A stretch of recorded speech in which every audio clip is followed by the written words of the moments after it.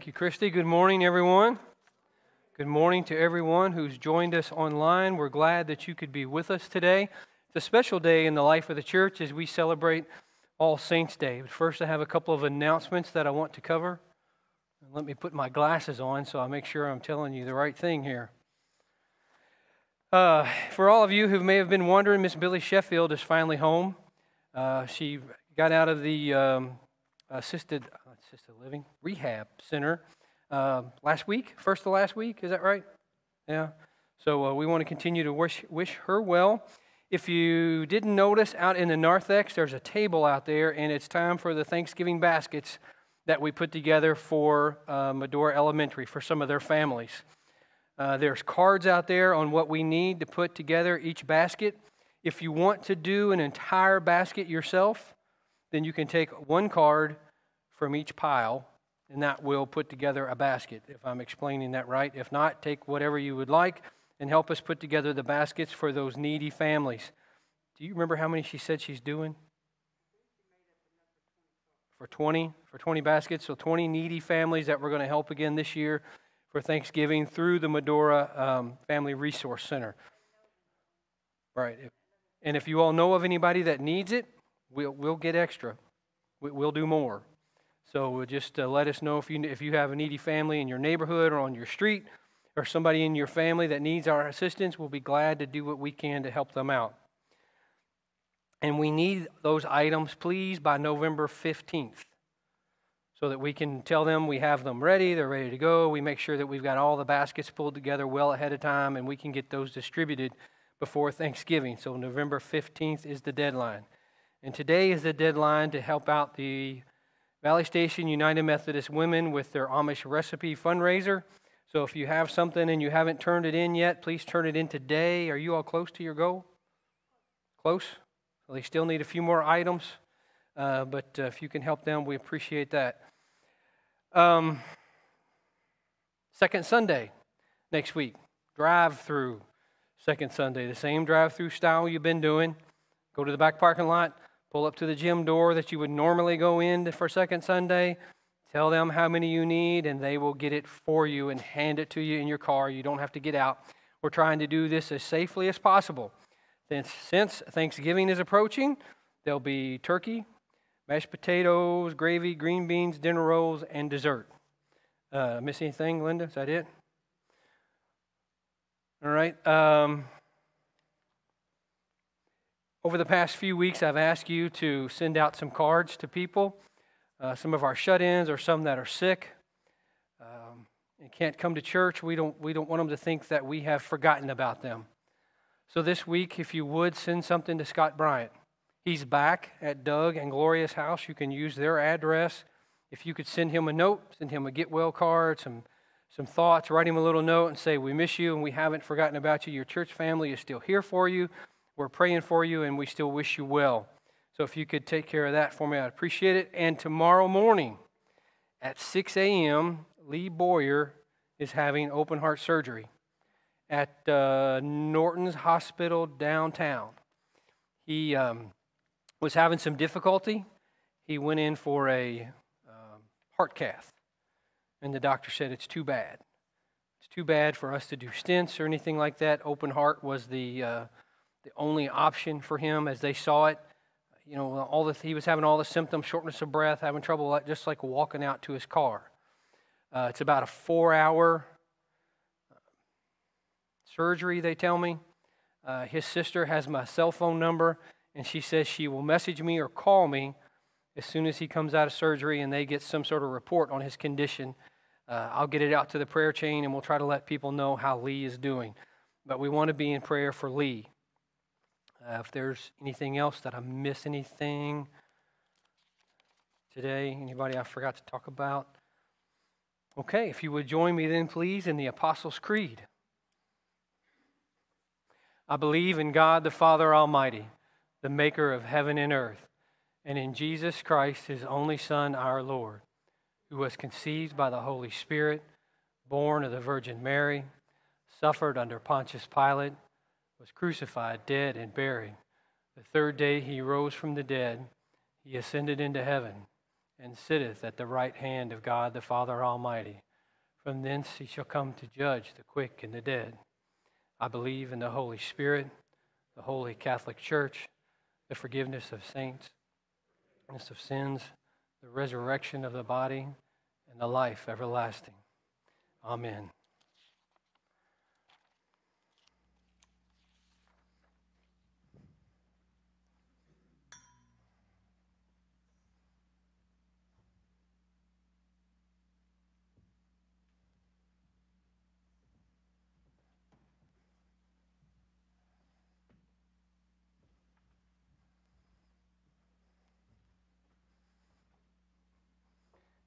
As we begin our All Saints remembrance, I would invite you, if you would, to pray this prayer with me. Let's pray. Our Heavenly Father, we give thanks, O God, for all the saints who ever worshiped you. Whether they were in vine-covered arbors or cathedrals, wooden churches, or some sort of meeting house, Lord, we give thanks for the hands that have been lifted in praise throughout the years. Manicured hands, hands that were stained with grease and oil, strong hands, and hands that show their signs of age. But Lord, in your eyes, they're all holy hands. We thank you, God, for those hard-working saints, whether they wore a hard hat in life or an apron, whether they were blue-collar or they wore a three-piece suit. They left their mark on you and on all of us. And as your children, we come to you this morning, Lord, with a humble heart, a heart of gratitude. And we say thank you for the sacrifices made by those who have gone before us. Bless the memories of those saints. May they be in our hearts. May we lean on how to walk wisely, shown by their examples of faith, dedication, love, and worship. It's in Jesus' name we pray. Amen.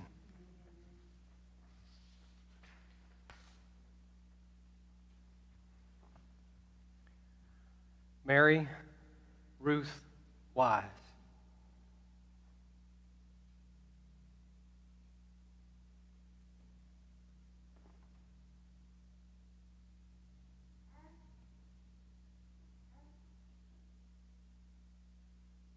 Thank you.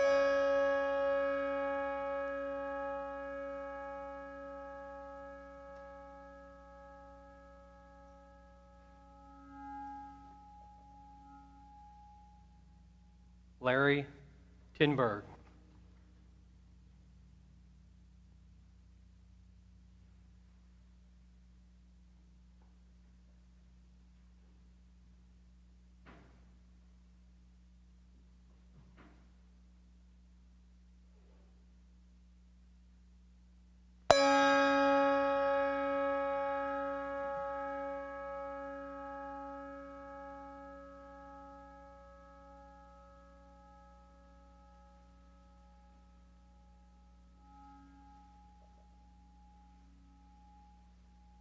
Dorothy Sherwalk.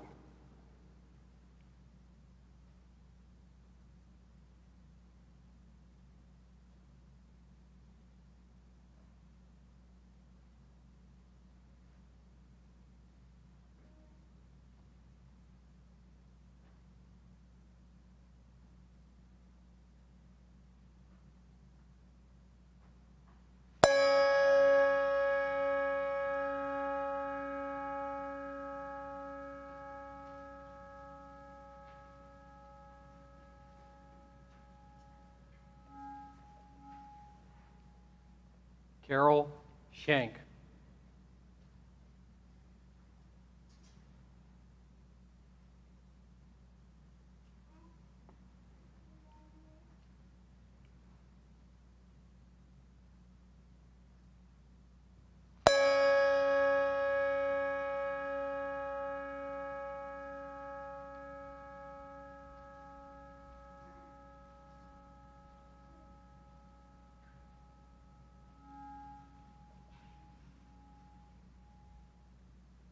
And our last candle, we'll call the All Saints candle.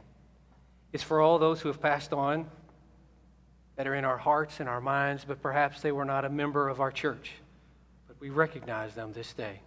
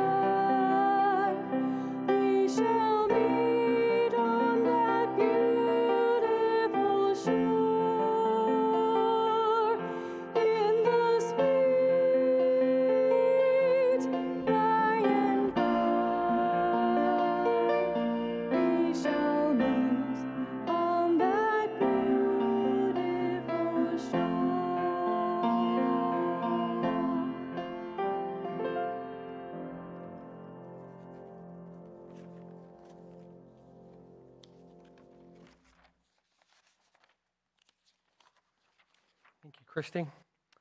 If you would, let's pray.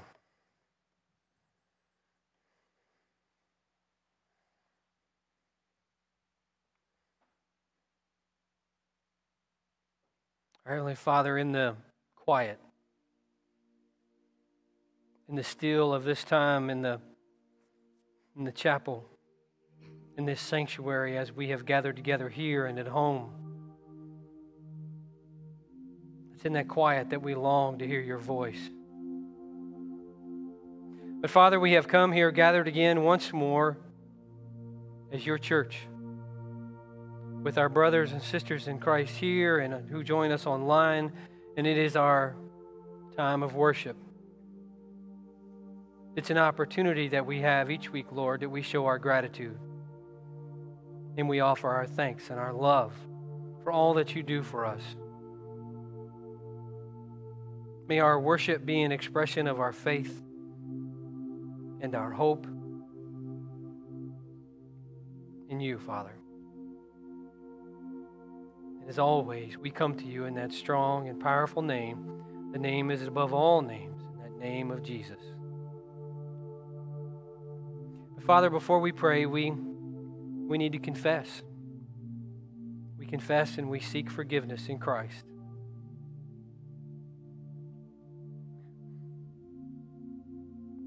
We often choose hate and anger over love and compassion. We hold on to grudges instead of offering forgiveness. We see each other's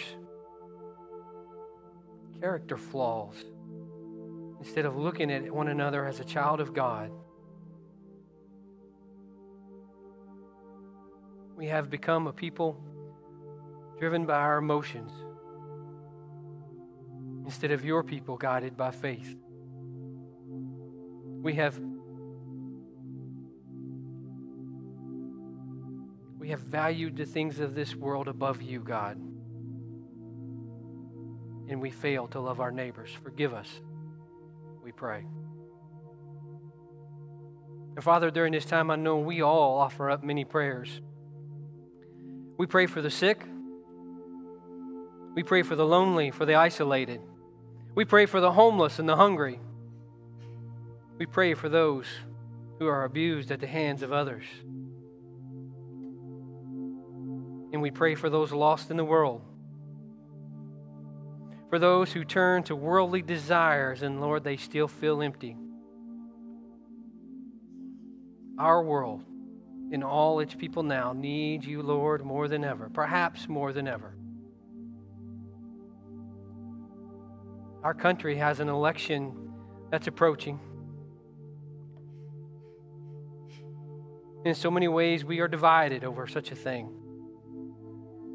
But Lord, we pray for peace, that your will would be done and that peace would be with your people, no matter the outcome.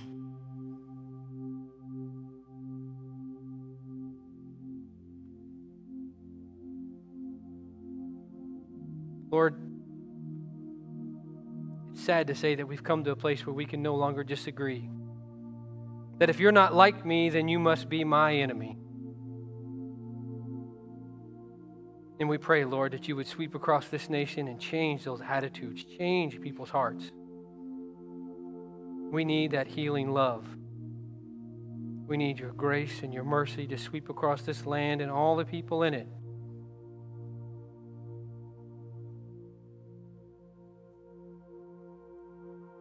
So be with us, Lord, as we pray this very simple prayer that sometimes I think we say it out of routine, out of habit. But in my view, Lord, it is a prayer that says it all. When the disciples asked Jesus, he said, teach us to pray. He said, say, our Father, who art in heaven, hallowed be thy name. Thy kingdom come, thy will be done, on earth as it is in heaven. Give us this day our daily bread, and forgive us our trespasses, as we forgive those who trespass against us. And lead us not into temptation, but deliver us from evil. For thine is the kingdom, and the power, and the glory forever. Amen.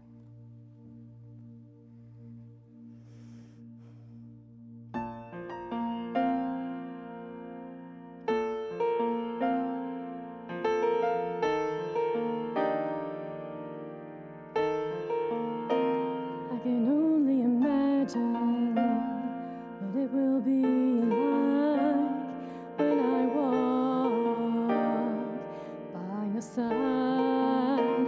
I can only imagine what my eyes will see when your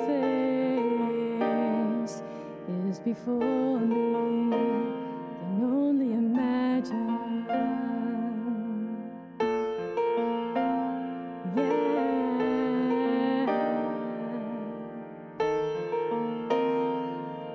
Surrounded by your glory, what will my heart feel? Will I dance for you, Jesus, or in awe of you be still?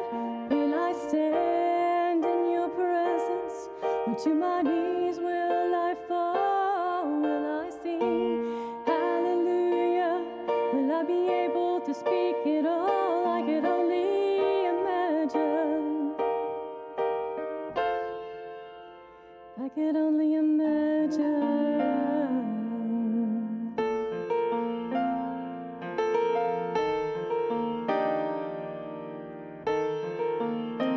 I could only imagine when that day comes and I find myself standing in the sun. I can only imagine when all I will do is forever, forever worship you. I can only imagine. I can only imagine. Surrounded by your glory, what will my heart feel? Will I dance for you, Jesus, or in awe of you be still? Will I stand in your presence, or to my knees will I fall? Will I sing hallelujah? Will I be able to speak it all? I can only imagine. I could only imagine. Surrounded by your glory, what will my heart feel? Will I dance for you, Jesus, or in awe of you be still? Will I stand in your presence, or to my knees will I fall? Will I sing hallelujah? Will I be able to speak it all? I could only imagine. Yeah, I can only imagine. I can only imagine. Yeah, I can only imagine. Yeah, I can only imagine. Yeah, I can only imagine.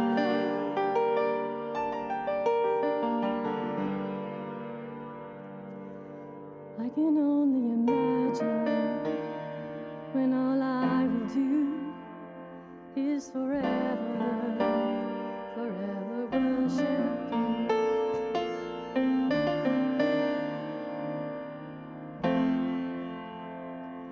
I can only imagine.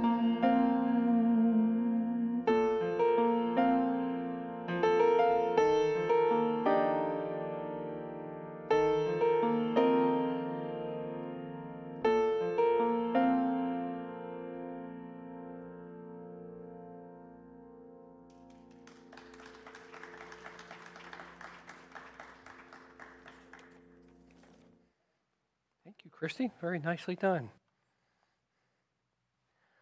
Today, as we celebrate All Saints' Day, the sermon title for today is the Great Multitude. And I'm going to read out of Revelation here in just a minute.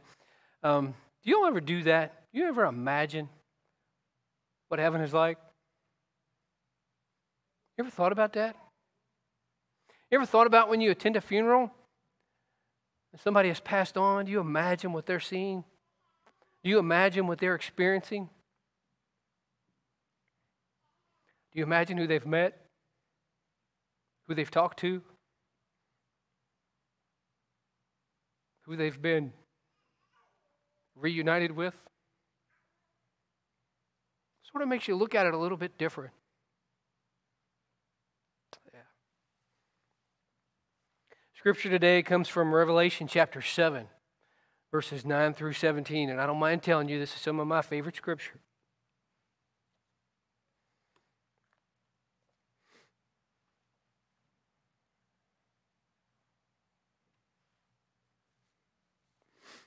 After this I looked, and there before me was a great multitude that no one can count, from every nation, tribe, people, and language, standing before the throne and before the Lamb. They were wearing white robes. They were holding palm branches in their hands.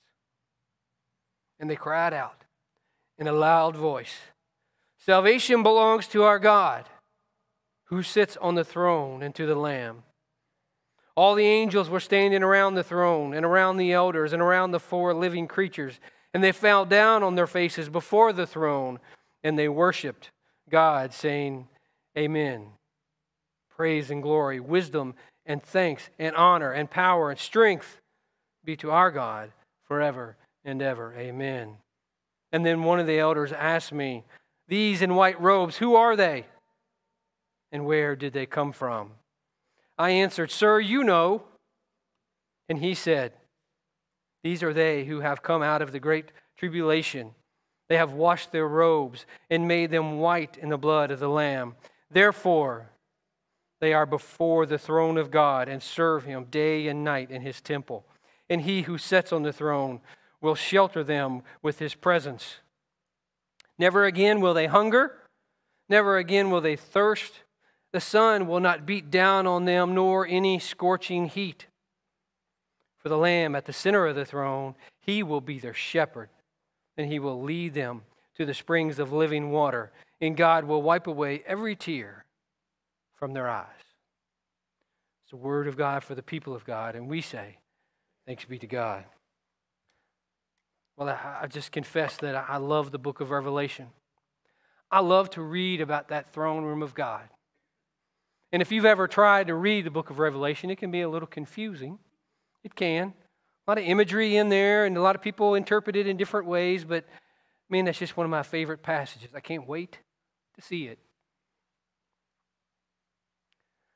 That imagery of the great multitude in white robes that's before Jesus, to me, is a powerful illustration of who Jesus is, who He has been throughout the generations. That great multitude in white robes in the book of Revelation. That's the image that I get in my mind when we talk about All Saints' Day. There's perhaps a more familiar scripture from the book of Hebrews that talks about the great the great cloud of witnesses that goes before us. And I'd like to share just a little bit of that with you. It's from Hebrews chapter 12, verses 1 and just part of verse 2 that says, "Therefore, since we are surrounded by such a great cloud of witnesses, let us throw off everything that hinders and the sin that so easily entangles. And let us run with perseverance the race marked out for us, fixing our eyes on Jesus, the pioneer and the perfecter of faith." All Saints' Day means all that. And we give thanks. As a church, this is traditionally one of the days that John Wesley loved, that he looked forward to each year. And it's tradition of our church that we celebrate it in such a way. We think about that great cloud of witnesses, perhaps dressed in those white robes. Not only are their robes washed clean in the blood of Jesus, but they themselves are. But I bet our mind wanders back at times. I think we think back to those saints that we want to remember in our lives, those people who played a special part in our lives. I would suggest that we're all here today because somebody took the time and invested in you and invested in me. They encouraged you along your journey. They helped you to come to understand who Christ is. And they showed you that love of Christ. We as a body of Christ, we have this great multitude that goes before us. Yes, we do. But who is it for you? Who is it that is in that great cloud of witnesses that was special to you? Who is it you think of on this day? Does someone come to your mind? Who is it that took that time to invest in you? You know, for me, over the years, one of the fascinating things that I'm privileged to do is when I officiate funerals, when I'm asked to do that, I get to hear those stories. I get to hear those stories of family members who talk about how this person invested in the lives of them, invested in the lives of their kids and their neighbors and so on.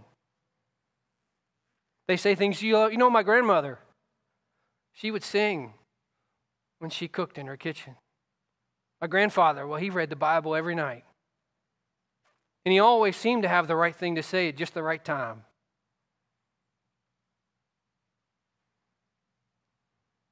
This person was such a great Sunday school teacher. They taught me so much. This person was just there for me. They were there for me when my mother passed away. And this person, well, you know what? They read the Bible to me when I was young. And then they treated me to ice cream. Those are the kind of stories you get to hear. That's the great cloud of witnesses. Recently, I heard this one story that sort of stuck with me. Whenever this person was asked why they did a certain thing, why they believed a certain way, why they acted in a certain manner, their response was, it's in the book. It's in the book.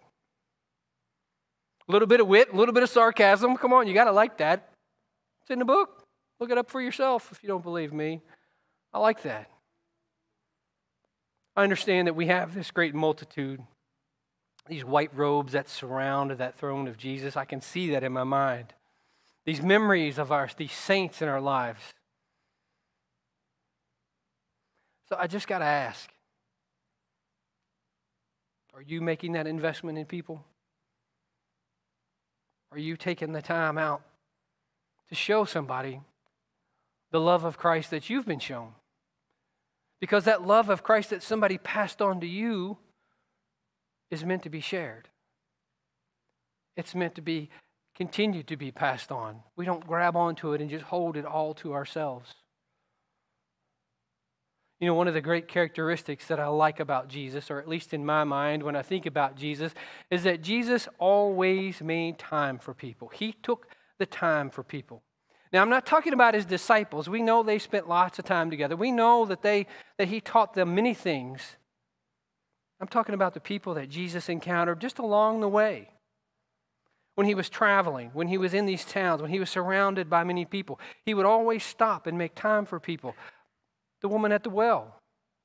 Jesus stopped to rest, and he meets this Samaritan woman at the well, and he stopped. He took time for her. They had a conversation, and that was life-changing for her and for all the people from there. There was the woman who had the blood disease that passed him in the crowd, and she just managed to touch the hem of his clothes and was healed, and Jesus says, "Who touched me?" And he stopped. He found her, and he spoke to her. He made time. He invested in her. He was going into a town, and there was Zacchaeus up in a tree. Jesus stopped and said, "Come on down, Zacchaeus. I want to talk to you. I want to come stay with you a couple of days."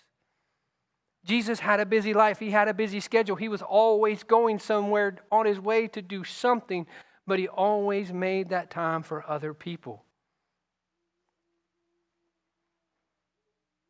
I realize most of us have busy lives. We stay pretty busy. But I would suggest to you, people have always been busy at life. That's just how it is. And Jesus was a very busy person, but he made the time.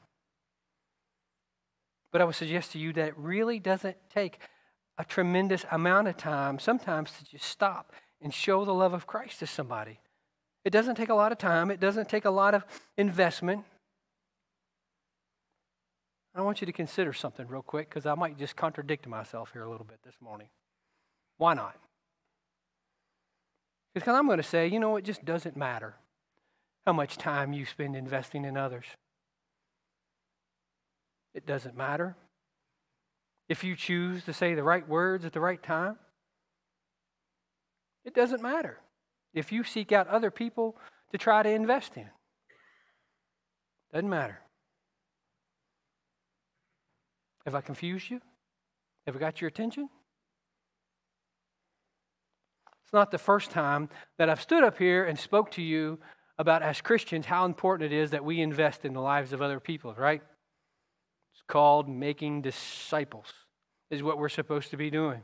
Today is not the first time that I've spoke to you about making time for other people. Today is not the first time I've talked to you about investing in others, about seizing opportunities. And then I stand here and tell you it doesn't matter. What matters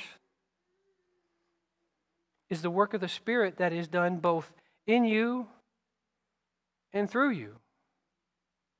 Our works do not matter.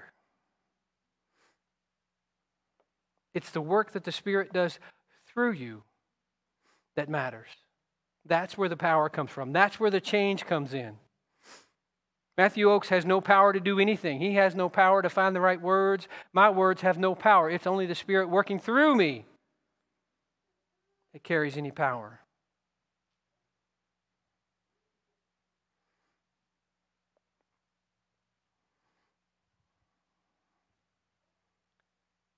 As we celebrate All Saints' Day today, and we think about those who have gone on before us, if you're like me, I've already looked around this sanctuary and had my own time to remember some people. I've developed a habit on Sunday mornings where I come in here and I imagine now where all of you sit. I imagine what it looked like before the pandemic. And I imagine some of the people that have gone on in the last few years and where they used to sit. Some of them guarded that spot with their life. You're in my seat. That's okay. That's all right. I think about the joy that's taken place in this sanctuary. Now, the life of Bethany Church is, 174, 75 years, something like that altogether. And we've been at this place for 15 years, maybe 16, somewhere around there. But think about the joy that's happened in this sanctuary. Think about all the songs of worship, those hymns that have been sung in here. Think about the prayers that have been lifted up. Think about the confessions that have been heard in these very pews. Think about somebody sitting right here in this front pew, toiling over that decision. Should I give my life to Christ? Is today the day? Is that really God knocking on the door of my heart? Is that what He's leading me to do? Think about somebody perhaps sitting in that third pew. A couple of days ago, they got a bad medical diagnosis. They're wrestling with it. They're praying over it.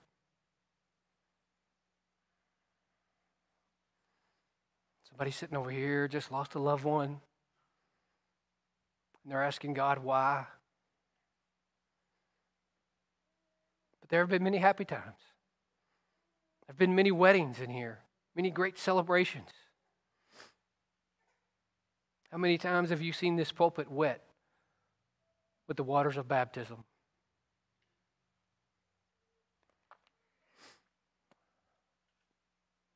And I'll confess to you again that I realize everything we do these days, you guys wearing masks, all the preventative steps we have to take because of this pandemic. But I can't tell you how it saddens me to see these pews empty. It's hard.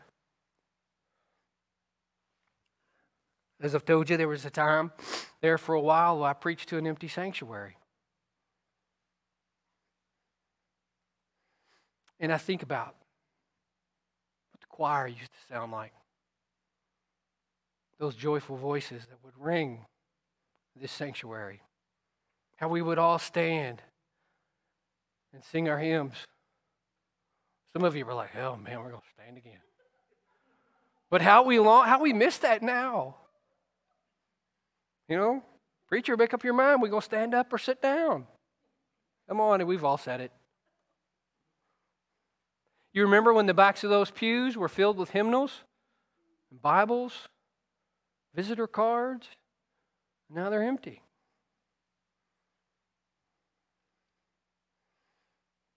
That smiling face that met you in the narthex and handed you out that bulletin, we miss that. Being greeted at the door in such a way.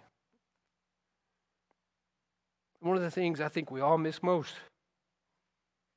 is communion.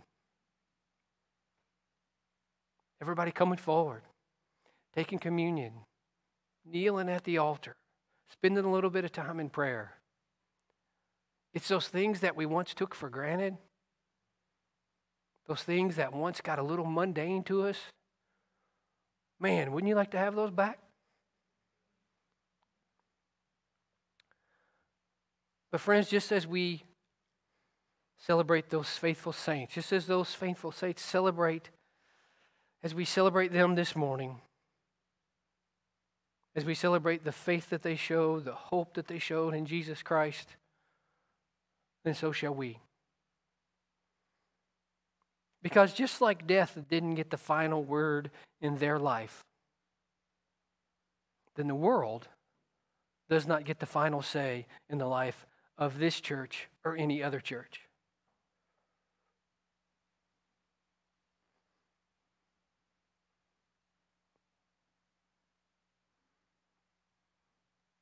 This is not the first time that the church has been met with adversity, and it's likely not the last. The church will rise again. I believe these pews will be filled once more. I've talked about it for the last few weeks. Man, what is on the other side of this pandemic? What new thing is God going to do? I tell you, the other day I got a phone call from a lady who does missionary work for the Kentucky Conference, and she asked me how she could pray for me. She said, usually we're out in the world somewhere and we're on different missions, but because of this pandemic, we can't travel. She said, so I'm contacting pastors and asking, how can we pray for you? I said, well, ma'am, if you'd like to pray for my church, then you pray that we will have the strength and the courage and the faith to do whatever it is God asks of us once this pandemic was over. I said, I'm not asking for us to return to normal. That ship has sailed. I don't want normal. I want whatever new thing God is doing in the life of the church. I want to see God sweep across this great land. I want to see more and more people come to know Jesus Christ. I just want to be a part of it. I don't care if it's like riding a bunking bronco. I just want to try to hold on. Just let me in on it. Let me go with you. Are you with me? I'm going to invite Christy to come on up as we close out this morning. I just want to remind you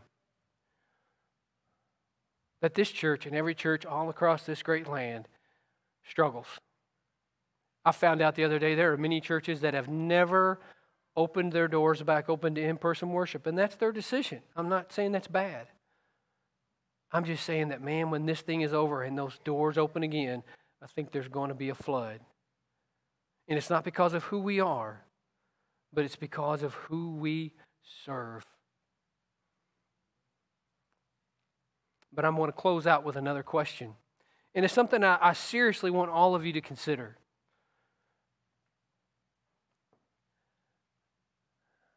How do you want to be remembered? Maybe it's not a pleasant thought to think about, but it's something we all face. How is it you would like to be remembered? When your family and friends gather around to celebrate who you were, or perhaps you're celebrated at an All Saints Day, how do you want to be remembered? When you're called home to join that great multitude in white, how will they look back on you? Perhaps when your loved ones and your friends gather together in some pastor's office, as we often do here, and we talk about preparing a eulogy, what will be said? What will they say of you? How will they remember you?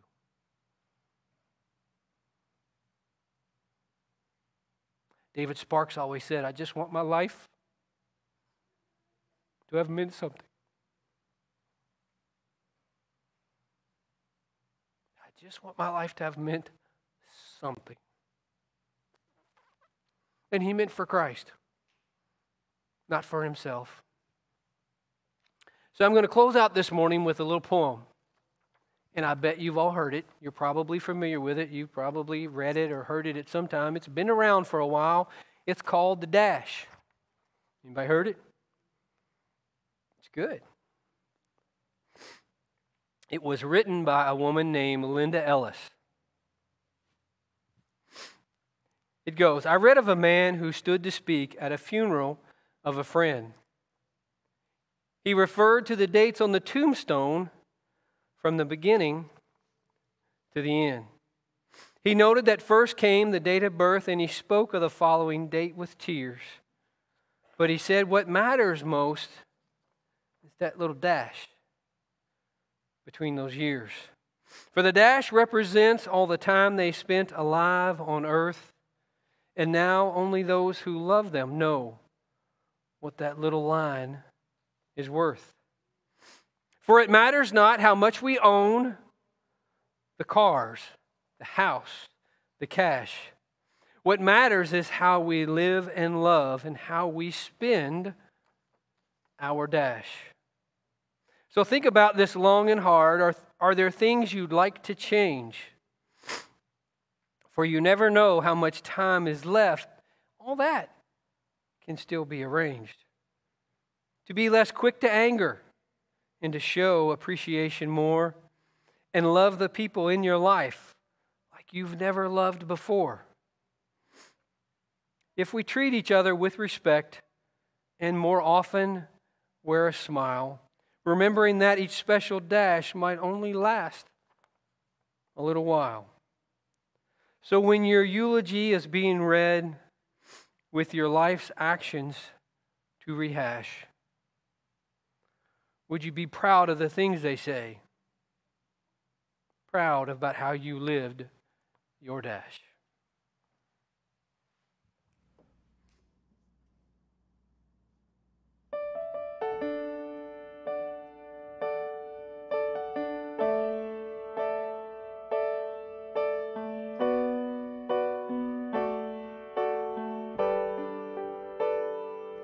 What will it be like when my pain is gone and all the worries of this world just fade away? What will it be like when you call my name in that moment when I see you face to face? I'm waiting my whole life to hear you say, well done, my good and faithful one. Welcome to the place where you belong. Well done, my beloved child. You have run the race and now you're home. Welcome to the place where you belong. What will it be like when tears are washed away and every broken thing will finally be made whole? What will it be like when I come into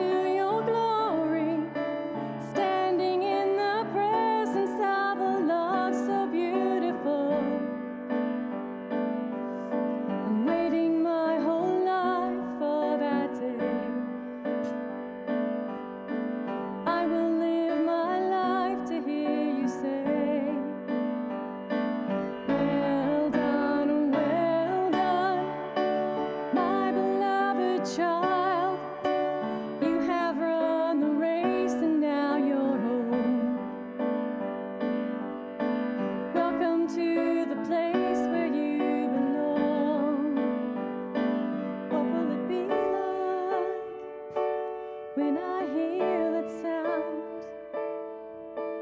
All of heaven's angels crying out, singing, holy, holy, holy are you, Lord. Singing, holy,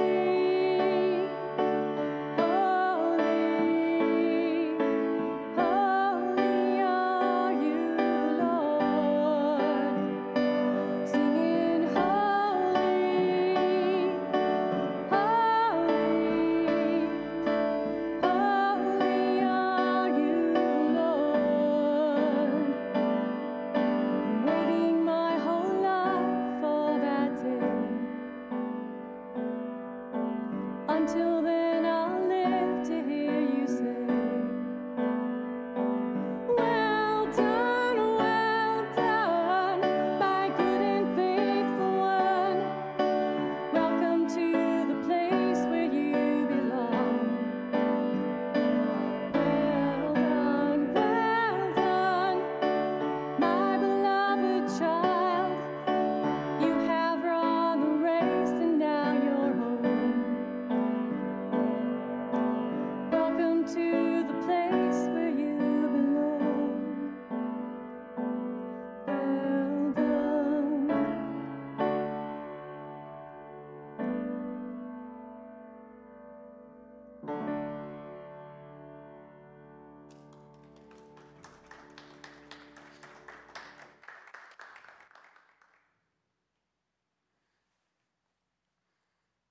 I invite you to receive this invitation. Christ our Lord invites to his table all who love him and who earnestly repent of their sin, who seek to live in peace with one another. Therefore, let us confess our sins before God and one another. Merciful God, we confess that we have not loved you with our whole hearts. We have failed to be an obedient church. We have not done your will. We have broken your law. We have rebelled against your love. We have not loved our neighbors. We have not heard the cry of the needy. Forgive us, we pray. Free us for joyful obedience through Jesus Christ our Lord. Amen. Hear the good news. Christ died for us while we were yet sinners, and that proves God's love toward us. In the name of Jesus Christ, you are forgiven. In the name of Jesus Christ, you are forgiven. Glory to God. Amen. If you would take a minute and wave to your neighbor, please.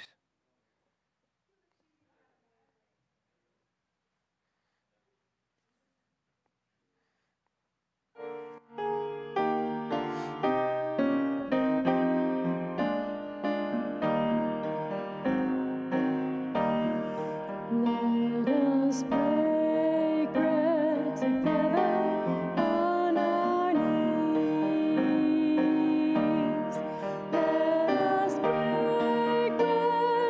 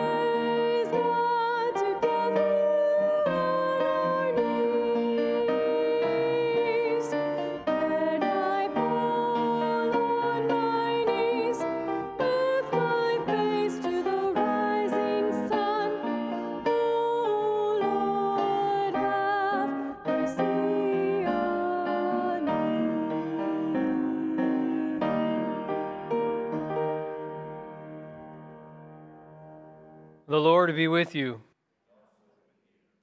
Lift up your hearts. Let us give thanks to the Lord our God. It is right, a good and joyful thing, always and everywhere, to give thanks to you, Father Almighty, Creator of heaven and earth. And so, with your people on earth and all the company of heaven, we praise your name and join their unending hymn. Lord, God of power and might, heaven and earth are full of your glory. Hosanna in the highest. Blessed is he who comes in the name of the Lord. Hosanna in the highest. Holy are you, and blessed is your Son, Jesus Christ. By the baptism of his suffering, death, and resurrection, you gave birth to your church, delivered us from slavery to sin and death, and made with us a new covenant by water and Spirit. On the night in which he gave himself up for us, he took bread, and he gave thanks. He broke the bread, he gave it to his disciples, and he said, "Take, eat. This is my body that's been given for you. Do this in remembrance of me." When the supper was over, he took the cup and he gave thanks. He gave it to his disciples and he said, "Drink from this, all of you.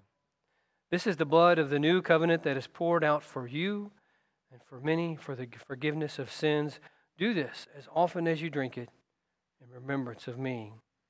And so, in remembrance of these your mighty acts in Jesus Christ, we offer ourselves in praise and thanksgiving as a holy and living sacrifice in union with Christ's offering for us as we proclaim the mystery of faith. Christ has died. Christ is risen. Christ will come again. Pour out your Holy Spirit on us gathered here and on these gifts of bread and wine. Make them be for us the body and the blood of Christ, that we may be for the world the body of Christ redeemed by his blood. By your Spirit, make us one with Christ, one with each other, and one in ministry to all the world until Christ comes in final victory and we feast at his heavenly banquet. Through your Son, Jesus Christ, with the Holy Spirit in your holy church, all honor and glory is yours, Almighty Father, now and forever. Amen. You may take your communion.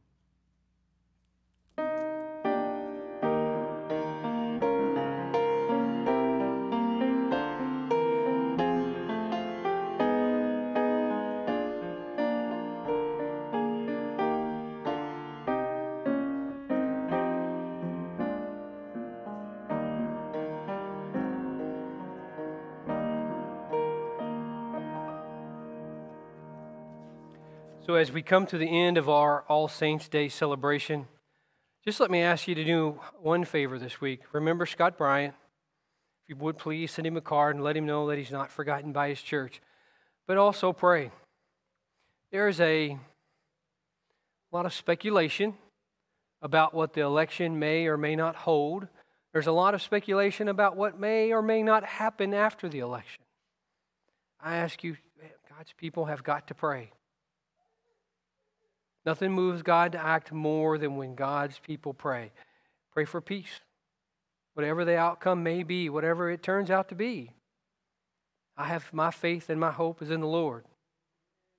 Not in a broken, busted political system. So we pray that the Lord's will be done, and we pray for peace among God's people, whatever that looks like at the end of it. Amen? Amen. Let's sing our song of benediction.